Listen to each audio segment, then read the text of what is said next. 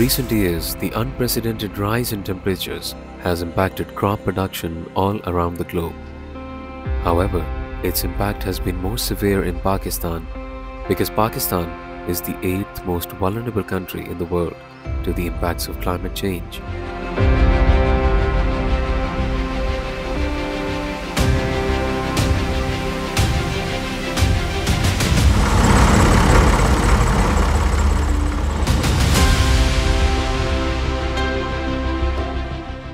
तो इस प्रोग्राम का एक मकसद ये भी है कि वो जो काश्तकार हैं उनको आगाही हो कि ख़ास तौर पे पानी से रिलेटेड जो चैलेंजेस हैं और वो किस तरह पानी की बचत कर सकते हैं। इसके साथ साथ हमने का एक और कंपोनेंट भी किया कि जिसमें जो शुगर मिल्स के वर्कर्स थे उनको भी ट्रेन किया गया ताकि वो जो एक ऑक्यूपेशनल हेल्थ एंड सेफ्टी के इश्यूज़ होते हैं उनको भी एड्रेस किया जा सके।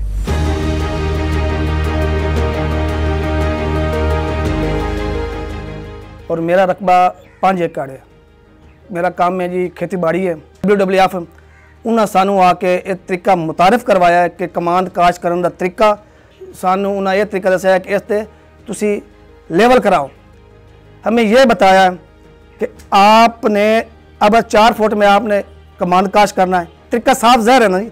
पहले से कम 700 मन मसल गल हाथ साड़ी 700 मन सारी एवरेज होंगी आई।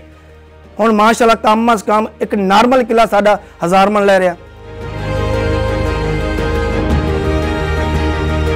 The heart of this project is in Jhang, where 70% of its populace is intricately tied to the profession of agriculture.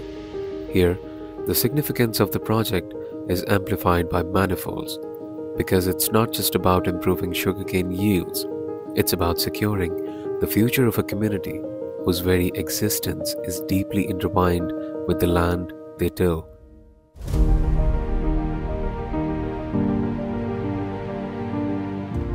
आज शुगर केन पे काम जो है WWF पाकिस्तान ने 2006 में शुरू किया। की वजह ये थी कि पाकिस्तान में तकरीबन 1 मिलियन से ऊपर शुगर केन के किसान और काश्तकार हैं। प्रोजेक्ट को इम्प्लीमेंट करने का तरीक़ाकार ये है कि हम छोटे किसान जो हैं कमात के उनको रजिस्टर करते हैं और उनको ग्रुप्स की शक्ल में फ़ीस से 25 फार्मर एक फार्मर फील्ड स्कूल में होते हैं और उनको जो तरबियत दी जाती है उसका तरीक़ाकार है learning by doing and bye demonstration. यानी जो इंसान खुद करके सीखता है फार्मर को वो दिखाया जाता है, सिखाया जाता है, वो अपने हाथ से करते हैं।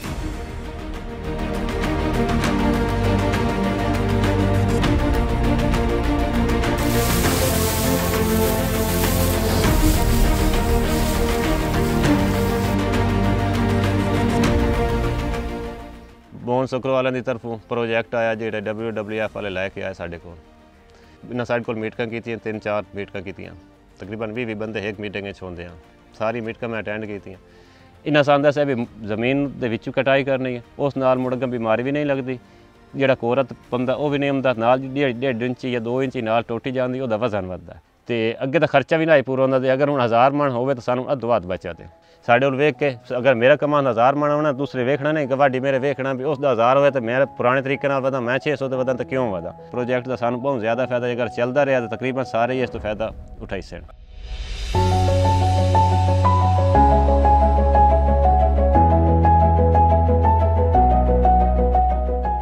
तो हम लोग पायनियर्स थे ये WWF बोनसुक्रो प्रोजेक्ट के अंदर। तो हमारा आइडिया ये था कि जैसे इंटरनेशनल शुगर सर्टिफिकेशन होती है या ISO सर्टिफिकेशंस होती हैं, इसी तरह अगर आप सस्टेनेबिलिटी के ऊपर जाएं और आपकी एक ग्लोबल इंटरनेशनल सर्टिफिकेशन हो तो आपको पता चलेगा from raw material to finish product आप सस्टेनेबल और एनवायरमेंटली फ्रेंडली तरीके के साथ प्रोडक्ट अपना जो इस्तेमाल कर रहे हैं, ख़रीद रहे हैं, मैन्युफैक्चर कर रहे हैं और एंड यूज़र को दे रहे हैं, तो उसके अंदर क्लीन और एनवायरमेंटली फ्रेंडली प्रैक्टिसेस हैं।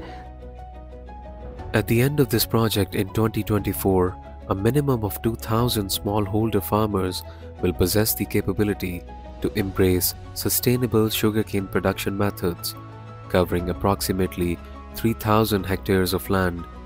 By 2024, there will be an established and efficient system for the local sugar industry to source sustainably produced sugarcane, thus providing crucial support to the farmers engaged in the project.